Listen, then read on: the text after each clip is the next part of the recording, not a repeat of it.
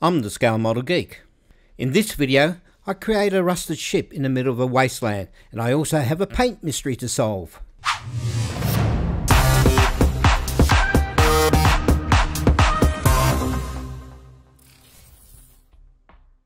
For this diorama, I used a Revell 1:142 scale North Sea fishing trawler.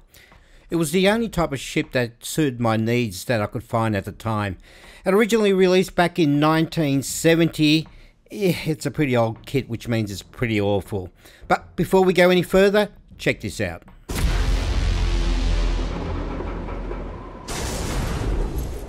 Let's check out my sponsor for today, which is World of Warships, which is a free-to-play naval warfare game that's available on PC. The great thing about this game is that there is new content released every month, and this time, Big Whiskey has made it to World of Warships. You command the power of the USS Wisconsin and enjoy the unique gameplay experiences in World of Warships' stunning 12v12 arenas. There are over 20 ports to choose from, and 10 of them are recreated based on historical harbours and port towns. The graphics are just top notch and have over 40 unique maps with dynamic weather and the latest updates in stunning water effects and textures. These conditions challenge your gameplay and tactics you use. You get a variation of ship classes to choose from, with ships such as aircraft carriers, cruisers, submarines, destroyers and battleships. You can set up battles as a lone wolf or engage with your friends. The game link is in the description, and you can use promo code Wisconsin and receive a huge starter pack that includes 500 doubloons, 2 million credits, 10 days of premium account time, token USA 4 and double the amount of American cruiser containers. So make sure you use the promo code Wisconsin and get those amazing extras. Huge thank you to World of Warships for sponsoring this video.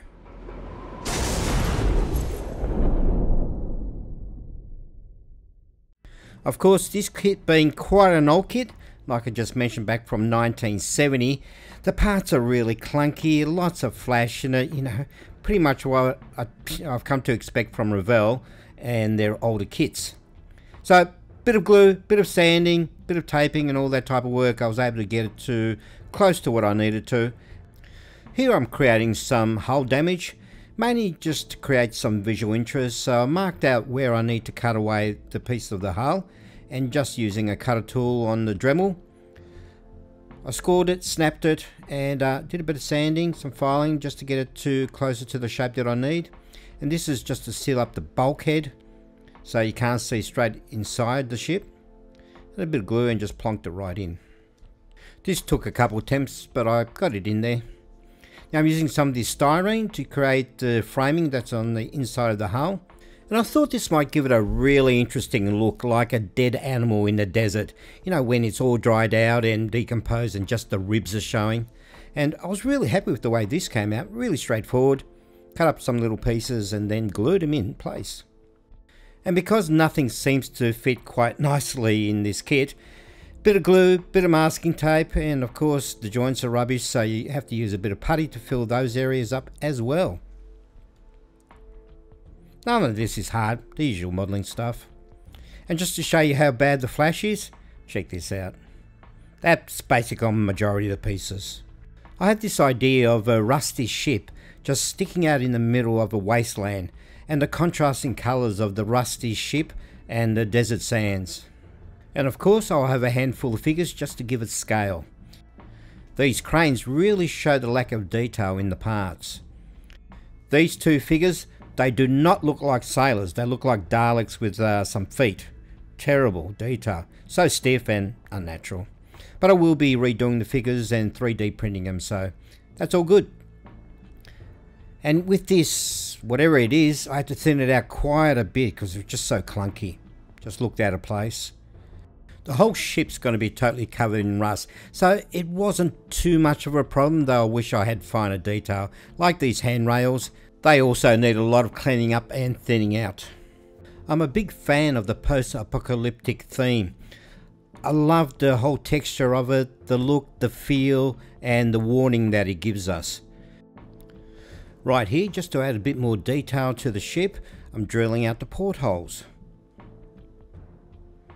Now it's time to start painting the base coat. I'm using this German red brown from Vallejo.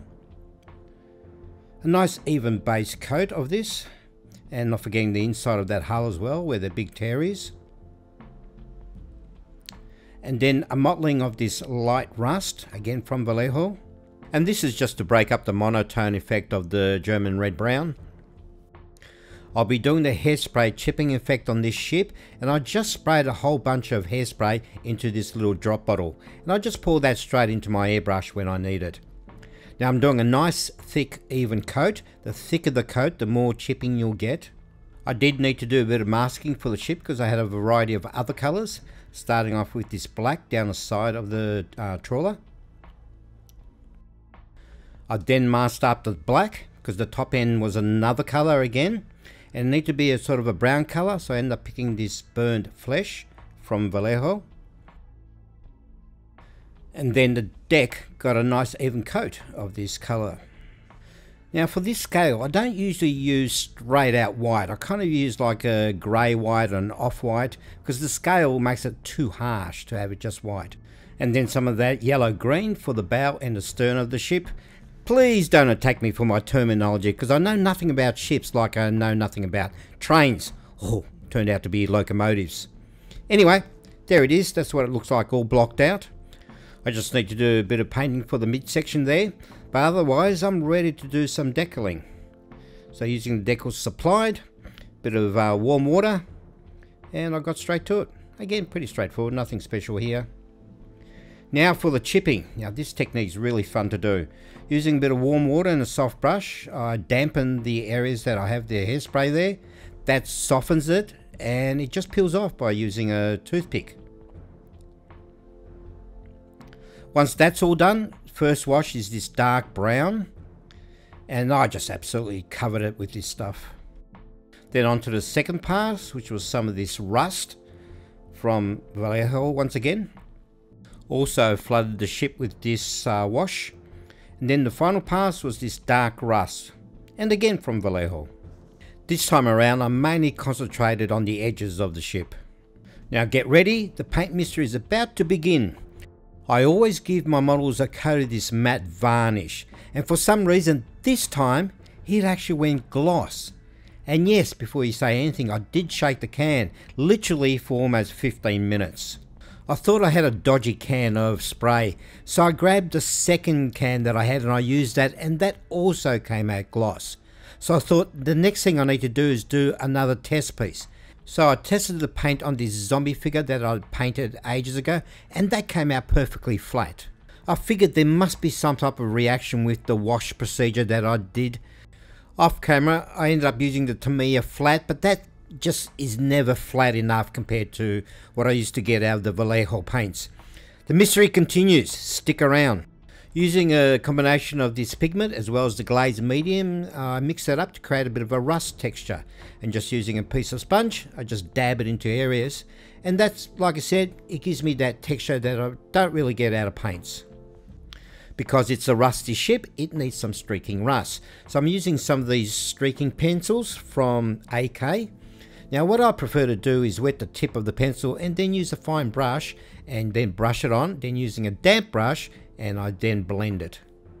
I just find I have more control doing it this way over the streaks. Now onto the teeny weeny little figures that I printed up in my 3D printer. With figures this tiny, I tend to use the zenithal lighting technique, and that's basically painting the figures a flat black as the first coat. And once that was all completed, and I think I had 5 figures in this diorama, I then used some of this Liquitex titanium white, and using the airbrush I sprayed from one direction, and that gives you your highlights and also your shadows. Really simple and very effective. If you haven't already, smash that like button, subscribe to the channel and hit your notifications button, and of course share the video. Your support is always greatly appreciated.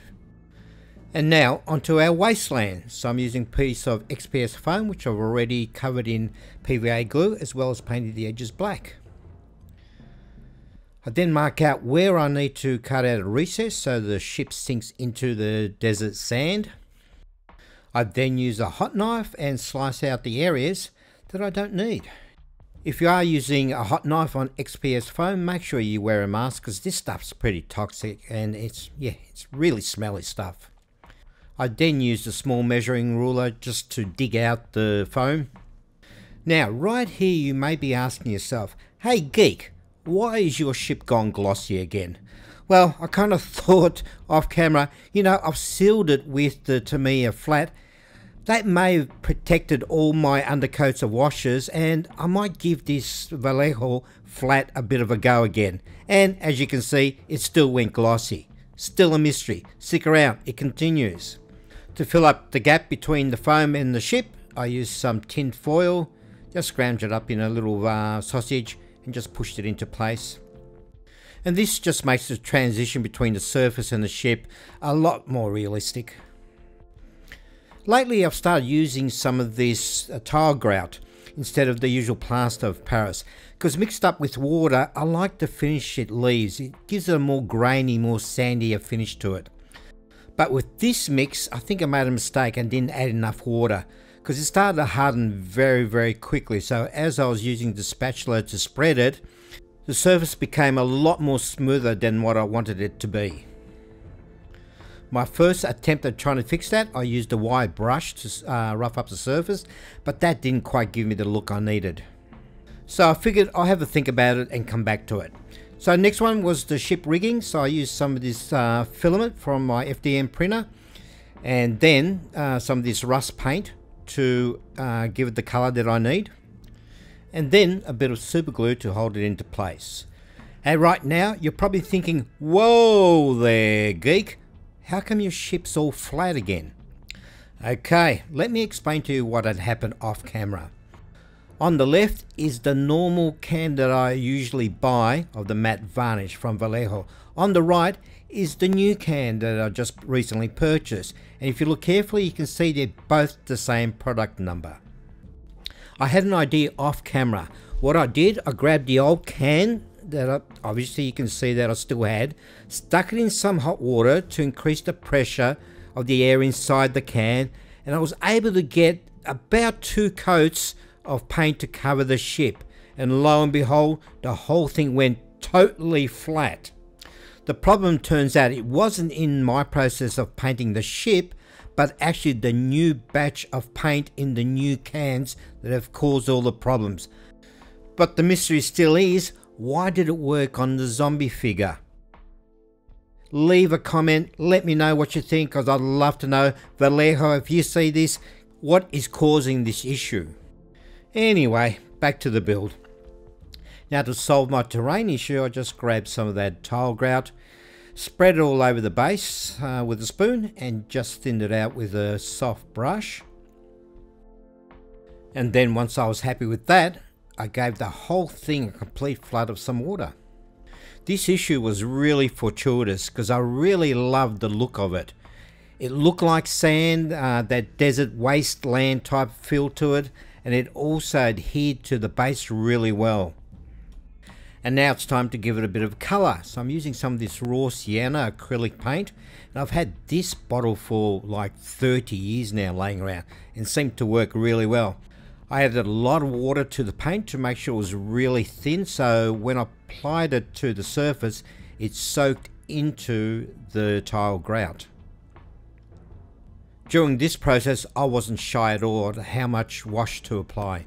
I just flooded the whole base and left it to dry. Needed to dry for about 24 hours and it came out fantastic. Love the final look of it. The colour's wonderful. And now to bring out more detail, I used a combination of this earth and the dark sand. This is dry brushing paint from Ammo, and a really heavy dry brush on the top surfaces of that terrain. And like I said, this technique brings out so much detail and it adds that final touch and gives it so much depth. Now a bit of super glue to add those 5 figures to the terrain. And it was at this point I realized it's still missing something. It needs more foliage to it. So I'm using some of this coarse turf, which is an earth colour, and just a bit of PVA glue to hold it into place, and also the fine turf. And this gives me some dead foliage around the ship. Even with all the dramas with the paint and the surface texture of that terrain, it turned out really good. I was happy with it. I think we should go and check out the glamour shots now.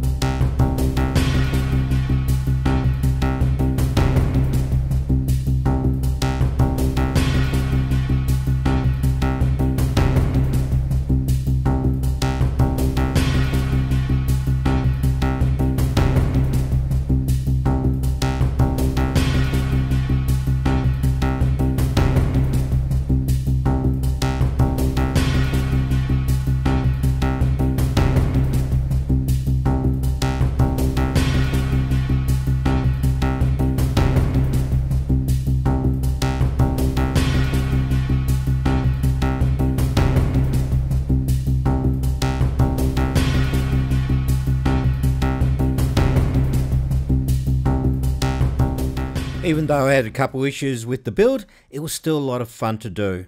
Let me know what your thoughts are during my issue with the paints. Leave a comment below. Make sure you use the promo code Wisconsin and get those amazing extras. Huge thank you to World of Warships for sponsoring this video. And in the meantime, go and check out these other videos. It was great having you. See you in the next video.